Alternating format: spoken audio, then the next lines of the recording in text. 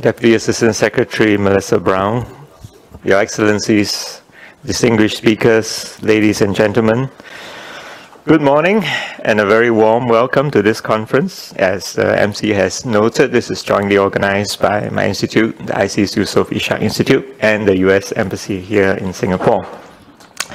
We are honored to have Secretary Brown and her team here with us today for a dialogue on the state of the US-Southeast Asia relationship and the avenues to advance US engagement within the region. In discussing the US-Southeast Asia relationship, the words used in the title of this conference, namely stabilizing, empowering, and enduring, serve as a useful starting point. It encapsulates the historical journey of US engagement with the region as a Pacific power. Over many decades, especially during the Cold War, the US has assumed the role of a regional security guarantor and a linchpin of the rules-based international order. This enduring commitment has empowered Southeast Asian economies, affording them the autonomy, capacity, and opportunities to pursue their own security and development objectives. Economically, the US commitment to free trade and its market openness have catalyzed the economic development of many countries, incentivizing them to undertake reforms and integrate into the global economy. Today, the US retains its position as the top foreign investor in the region, its second largest trading partner, and also a leader in both foundational and leading-edge technologies.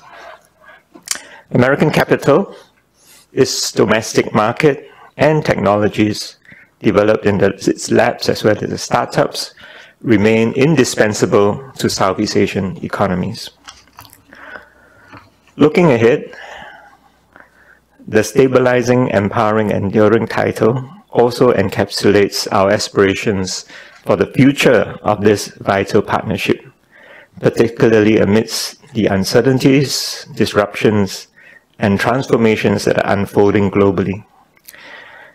As we gather here today, conflicts continue to rage in Europe and the Middle East. The rules-based order and the commitment to free markets is unraveling. Yet more than ever, the development needs of nations around the world, whether for poverty reduction, climate change adaptation, green transition, or digital transformation, are urgently calling for collective global action. Southeast Asia has always flourished as an open and inclusive region because the region itself needs to integrate diverse economies and value systems if it is to integrate at all. However, as the world gravitates towards greater protectionism and polarization, anxiety permeates the region and fundamental questions loom before us. Will US engagement with the region continue to be of stabilizing effect amidst its escalating strategic competition with China?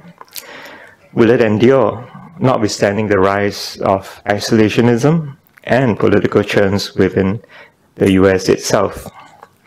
Can it still empower other nations if binary choices are thrust upon them and the pathway to prosperity through economic openness and globalization is no longer assured?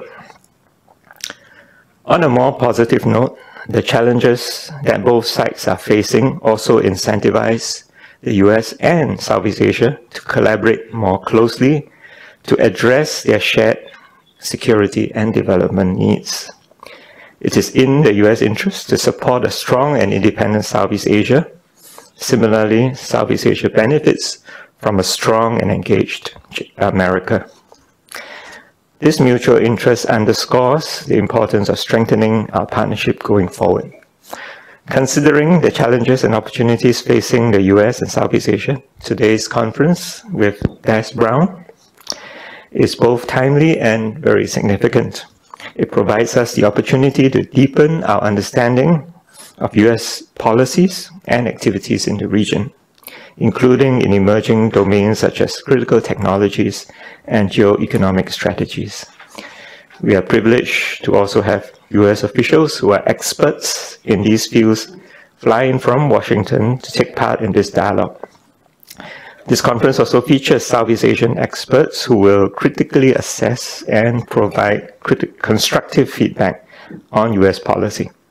So this promises to be an engaging and insightful conversation that will help inform, we believe, US Southeast Asia policy.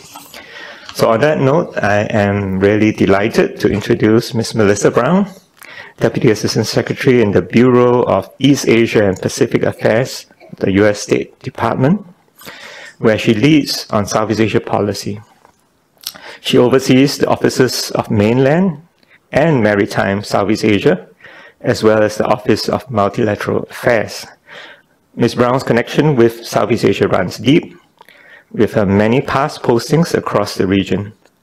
Most recently, she has been the Chargé, the US mission to ASEAN, and before that, she served as the Counselor for Economic and Political Affairs, as well as acting DCM here in the US Embassy in Singapore.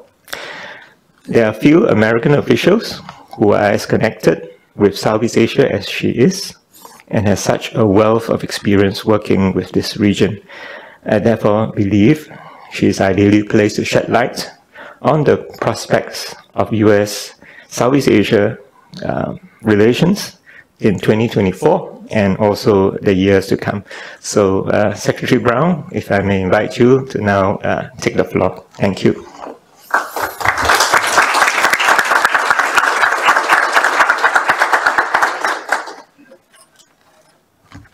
Good morning, everyone. Thank you very much, Director Choi, for the introduction as well as the very warm welcome. I would like to thank all the team here at ISEAS today for hosting this event and also for inviting me to speak. I think we already, with that introduction, have a lot of food for thought. I'm truly honored to be back in Singapore. As some of you know, I have a very long history, not only professionally, but also personally here in the region. I recounted just earlier this week, it was 30 years ago where my parents sat me down as a teenager and let me know that I'd be moving to Jakarta from a small town in the United States in New Jersey. So that history, again, it's more than professional, it's also personal. My very first posting in Bangkok was more than 20 years ago, and I've committed my diplomatic career since then to serving in and on Southeast Asia. As mentioned, I have a special connection here in Singapore. Not only did I serve here and enjoy that time, but I also had my 2 children here in Singapore while posted elsewhere in the region. So certainly good memories from that. I guess the question is, why after 30 years, after that stressful family meeting where I learned I was moving to Jakarta, why after those 30 years do I still think and remain focused on Southeast Asia day in and day out? I'll talk a little bit more in detail, but I'll tell you I'm absolutely convinced that it's the most dynamic region with the brightest future and is absolutely vital to the interests of the United States. I'm going to structure my remarks today around the theme of this conference, but I'm going to flip it upside down. So let me do it in the opposite order. I'm going to start with enduring. It's an extremely fitting way to describe our wide and deep partnership with both Singapore and the region. And I want to begin by emphasizing something that's very important. Despite the fact that, again, there is so much going on in the world today, whether it's Russia's war on Ukraine or the conflict in the Middle East, the United States has an enduring commitment to East Asia, to the Pacific, to Southeast Asia, and of course, here to Singapore, one of our closest partners in the region. Notably, our enduring commitment has spanned decades and political administrations. Today, our partnership is as strong as ever and only continues to grow.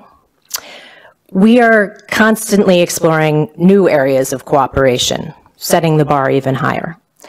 Just last month in February, we completed the 6th U.S.-Singapore Strategic Partnership Dialogue.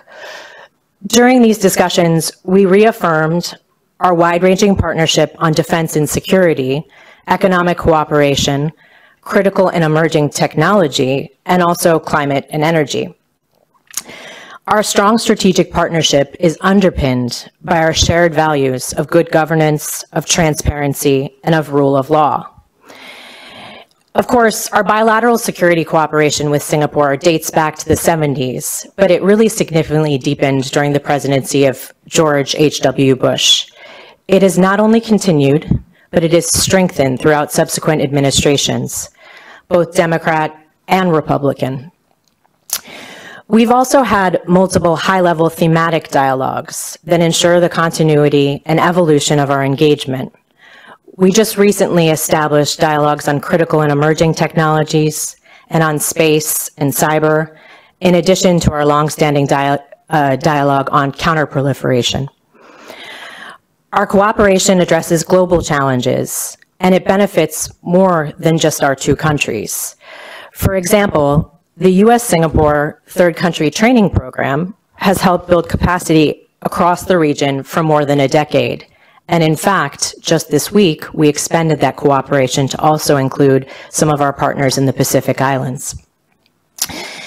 It is that enduring commitment and deepening of institutionalized partnerships that can be seen throughout Southeast Asia.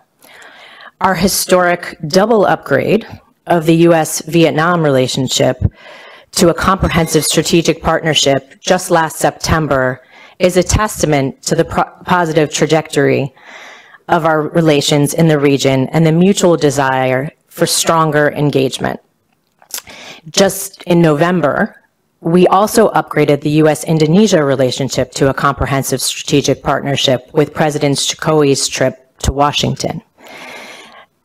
These upgrades are just two examples, but they will allow us to take our partnership to the next level. I'm very delighted to see representatives from both Vietnam and Indonesia here today, both of whom I've had the pleasure of working with in the past. And I, of course, look forward to hearing their thoughts on all that we're doing together. Just as Assistant Secretary said just a few weeks ago during the Strategic Partnership Dialogue, I do want to thank Singapore for its continued leadership in the region. And that includes within ASEAN. And then, of course, thanks for partnering with us to tackle today's greatest challenges.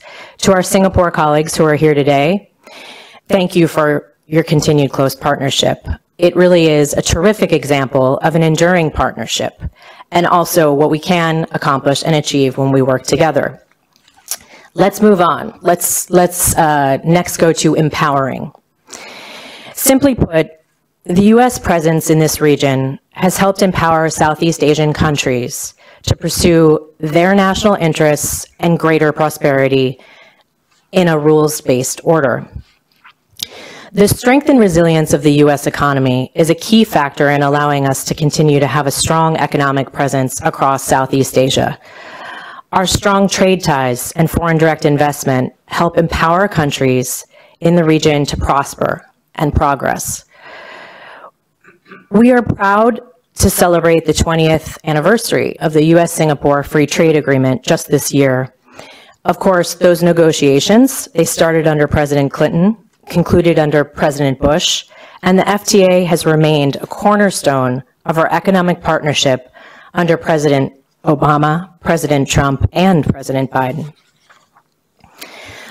Besides trade, you know we prioritize investment. And that investment, it encourages innovation, it strengthens competitiveness, it expands economic opportunities. It's an aspect that supports millions of jobs, but frankly, it's often overlooked. In fact, I'll foot stomp this again, the United States is the largest source of foreign direct investment in Southeast Asia. And our trade reached a record $520 billion just last year. As a result, 1 million jobs were created throughout Southeast Asia. The United States also increased financing to promote the development and sustainable infrastructure and regional connectivity, and announced an additional $600 million in new financing for private sector investments across Southeast Asia. This is in addition to the over $1 billion that we've committed through the Millennium Challenge Corporation in the past 6 years. Those programs, they directly focus on increasing financing for micro, small, and medium enterprises and also improve local infrastructure. Last year, IPEF partners reached agreements on 3 pillars that empower all of us to build clean economies, fair economies, and supply chains that are resilient, sustainable, diversified, secure, and inclusive. We launched the Partnership for Global Infrastructure and Investment and the IPEF Investment Accelerator, which all combine near-term infrastructure project work through public and mobilized private capital with medium-term efforts to identify and address barriers to investment. We look forward to empowering digital and technology cooperation in priority areas, including artificial intelligence, undersea cables, cloud computing, combating online scams, cybersecurity, and capacity support for the ASEAN Digital Economic Framework Agreement. Most importantly, it is not the United States alone that's empowering our Southeast Asian countries' partners. We're doing this together with our friends and partners across the Indo-Pacific and beyond. We have increased the Quad's focus on economic policy issues over the past year, with the Quad's leader-level working groups focused on infrastructure, climate, health security, and critical and emerging technologies.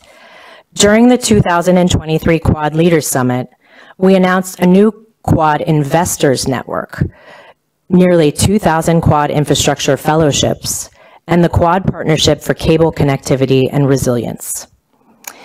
Also last year, we released the Japan-US Mekong Power Partnership Action Plan. This plan will further increase our support for the Mekong's power sector development and integration with ASEAN. This effort is in addition to our strong support and long-term partnership for an ambitious, clean energy transition. Together with our partners from Japan, the European Union, United Kingdom, and Canada, we also launched the multi-country Just Energy Transition Partnership, which empowers Indonesia and Vietnam with funding to achieve their ambitious clean power transition goals. The year 2023 was also a significant year for the US-ASEAN relationship, and it built on the very strong momentum since the 2022 Special Leaders Summit that was hosted by President Biden in Washington, D.C. Now, the hard work. We are working hard to implement the US-ASEAN Comprehensive Strategic Partnership, which supports the centrality of a strong and independent ASEAN and has enabled an even stronger US engagement with ASEAN across the gamut of our cooperation. As President Biden has said time and time again, the relationship between the United States and ASEAN is vital for the future of all our 1 billion people. Lastly, I'd like to take a few minutes to talk about our last theme, stabilizing. It is an essential word to consider when talking about the US and our overarching approach to the region. I also want to assure you that we understand that Asia's geography, right at the very center, Southeast Asia, at the center of the world's most vibrant and dynamic region, but also with strong historical connections and other connections and overlapping footprints of many different countries.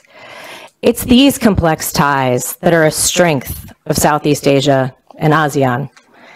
And in order to ensure this stability, it is also important for the United States and Southeast Asia to work closely together. The United States will continue to vigorously pursue our strategic engagement in the Indo-Pacific region, which we view as absolutely central to the peace, prosperity, and the security of not only the United States, but of the world.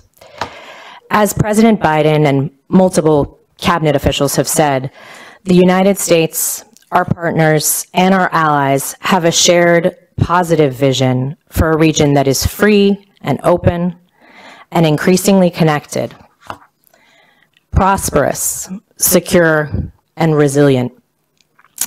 And we can achieve this vision only if we work together.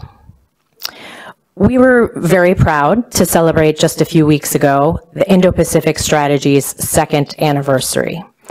Over these past 2 years, we've made historic progress with our allies and partners to advance our common vision. We have promoted free and open societies, strengthened global democratic renewal, and pushed for accountability on human rights. We have been very vocal in our unwavering support for the people of Burma, of Myanmar, and for a return to the path to democracy. In the 3 years since the coup, we have provided nearly $360 million in life-saving humanitarian assistance and dedicated $400 million to advance democracy, human rights, and justice. We have reaffirmed and strengthened our connections within the region and beyond the region. We hosted the historic Trilateral Leaders Summit at Camp David last year, which inaugurated a new era of the US, Japan, Republic of Korea partnership. Through the Quad, we continue to deliver concrete benefits for the Indo-Pacific, starting with vaccines, but also to maritime awareness, to scholarships with students. We have also built upon our long history of engagement in the Pacific, including with 2 historic summits for Pacific Island leaders at the White House and the opening of new embassies in the Solomon Islands and Tonga, with more to come, I hope. We have bolstered regional security by strengthening and modernizing our security alliances and partnerships, increasing joint military exercises, bolstering the ability of countries in the region to monitor their waters and cyberspace, and advancing the Australia-US-United States, or AUKUS partnership. We've also signed defense cooperation agreements with Indonesia and Papua New Guinea, building on decades of bilateral and security cooperation, and established mechanisms for real-time information sharing on DPRK missile threats with Japan and the Republic of Korea.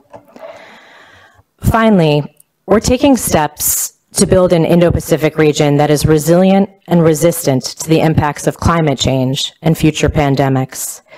Together with our partners, we have dedicated funding to launch an initiative on disaster resilience, as well as an ocean and fisheries research vessel managed by the Pacific community. All of these actions have been taken to advance our vision for a free and open Indo-Pacific, to ensure that no one country dominates either Southeast Asia or the wider Indo-Pacific, and to focus on finding ways to deepen connections with our allies, with our partners, and with our friends across the region. As you can see, there is a very wide range of activities, and I've only shared a few examples today of how the US cooperates across Southeast Asia. It's these webs of connections and the long-standing partnerships between our governments, from working level to high-level officials, between our businesses, and between our people, whether they be students, tourists, those of us in the room. It's one of the strongest and most enduring forms of cooperation one can even imagine. The United States' engagement with countries in this region is guided by providing stability, ensuring a rules-based order, and empowering these countries to pursue their interests free of fear. Back to my intro, Southeast Asia's future continues to be bright, full of possibility, just as it was 30 years ago when I first stepped foot in this region. The United States aims to play the role of an indispensable partner to Singapore and to ASEAN well past the next 30 years. Thank you again for having me here today.